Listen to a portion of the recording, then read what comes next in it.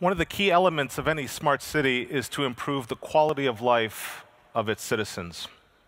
So many cities have policies and practices in place that are specifically focused on the quality of life.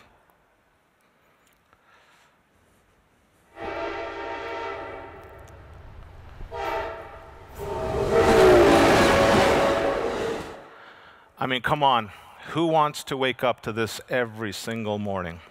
Okay, so this is just one example of some of the issues that a city, particularly a busy city, may experience. Noise pollution. Cities are working towards finding and understanding and modeling information so they can implement policies that will address the growing levels of noise pollution. That's important because noise pollution impacts things like zoning, economic development, and ultimately the valuation of your own property, of where you live. So they have to solve this problem. In the past, and to some extent even today, many cities are using traditional GIS techniques to model and understand the impacts of noise pollution.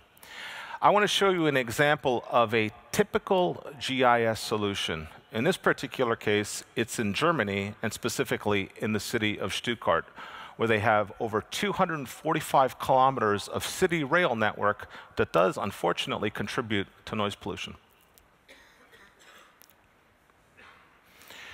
So like any GIS, what do we have? We have layers, and lots of them, unfortunately. We have land use layers, we have building layers, we have road layers, we have hydrology layers, we have rail network layers. We could bring in points of interest data with associated attribution. We have a lot of layers. We have a lot of data.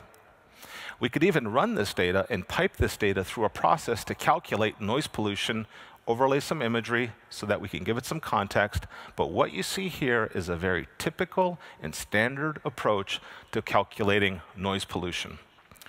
But what's wrong? First of all, the data that was collected was probably collected 3 years ago. So immediately, the data doesn't reflect what's actually happening. Secondly, it's static.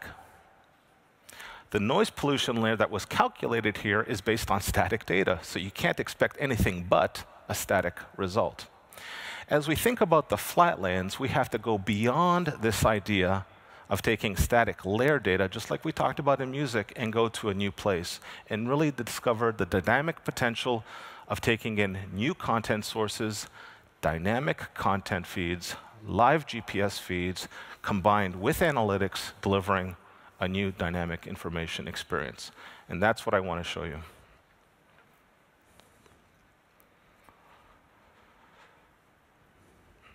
So we want to focus at Hexagon Live with regards to our R&D, with regards to where we build solutions and capabilities on what should be, not what could be, or not what is, but what should be and what could be.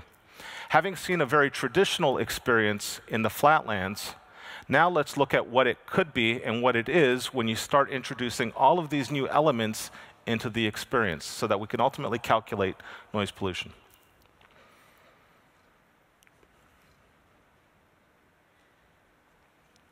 Moving beyond a flat GIS, we can take all of the layers that we have and start by building the underlying digital fabric every smart city needs, which is 3D. Why is that important in this particular case? Because the noise pollution an individual hears is also a function of what floor they live on, just like air quality is. So simply by taking a 2D footprint, I can't calculate noise pollution beyond that. When we start piping in a live GPS feed of the train, and start radiating the decibels produced by each moving train, combined with the 3D data, we can actually calculate the impact of noise pollution. This is what we talk about when we talk about escaping the flatlands. Moving beyond layers, fusing all this content together with a 3D underlying footprint, and ultimately creating a new experience. Beyond that, adding cinematic and animation techniques to this live experience, we can start incorporating emissions from vehicles, because every time a train stops, the traffic starts to build up. We start adding more sensors. We can calculate, as you see here, noise pollution, air quality pollution, and trains as they move forward. And this makes sense.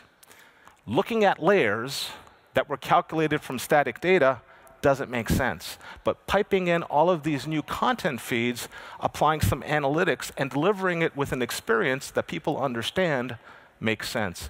And that's what escaping the Flatlands is all about.